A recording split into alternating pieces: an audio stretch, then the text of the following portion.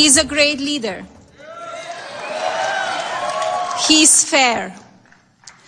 As you may know by now, when you attack him, he will punch back 10 times harder.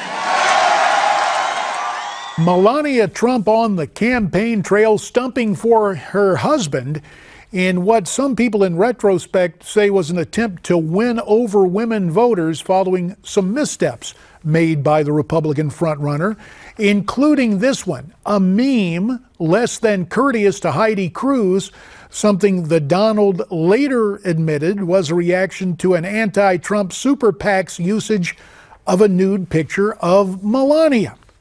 Let's talk about that now with the president of Mair Strategies, Liz Mair, also the founder of the Make America Awesome PAC.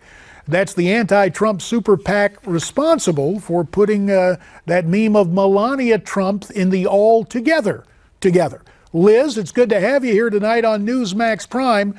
We all know that politics ain't beanbag.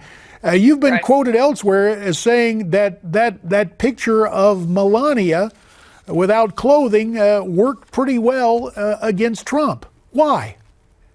Well, I think there are a couple of reasons why. First of all, with the target voters that we were aiming to reach with that ad, which really was more women between 45 and 65 who are fairly conservative, who live in Utah and Arizona, I don't think the issue for them was so much the nudity as it was the presence of the handcuffs. They didn't like that. And then when we're looking beyond that at the larger effect that the ad had, it's pretty evident when I go through and I read in the hate mail that I've got from various Trump supporters, in addition to them hating on me in the hate mail, they also have a lot of stuff in there indicating that they really do think that there was something wrong with her posing for that picture in the first place, something that was really immoral and sinful. And that's not personally my view, and I don't think it's the view of the people we originally targeted the ad to, but I think it does explain why when Donald Trump went out and spent about 2 weeks talking about this ad after it ran, it really drove his numbers down and caused him problems. I think that, in addition to how he responded by posting that picture of Heidi Cruz, really just showed a lot of people that there was a lot of bad going on here and maybe things that they didn't really want to vote for. So I think it's been interesting to see the effect of it. You know, I think it's also interesting to note that Donald Trump didn't like this being invoked in the political realm, but where the shot originally came from was a GQ UK photo spread that Donald Trump actually procured when he was originally running for president back in 2000. He thought having those photos taken would actually help his presidential bid the first time that he ran.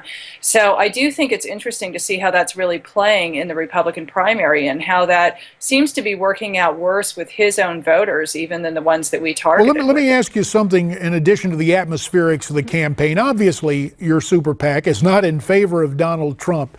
Does your super PAC also oppose his views on building a wall and on immigration?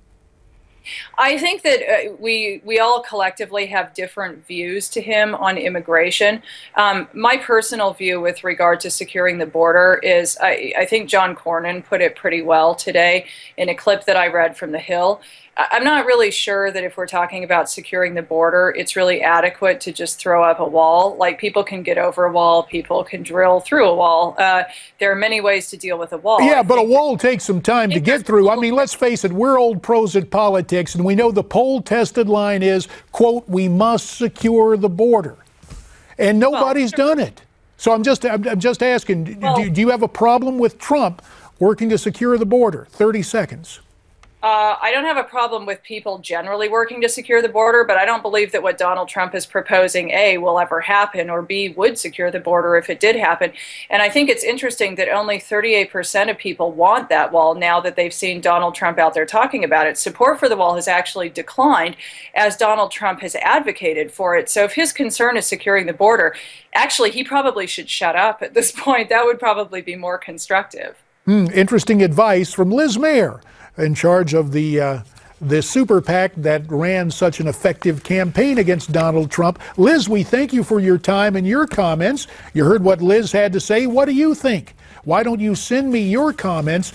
You can send them to newsmaxtv.com/comments, and there is more to come right after this.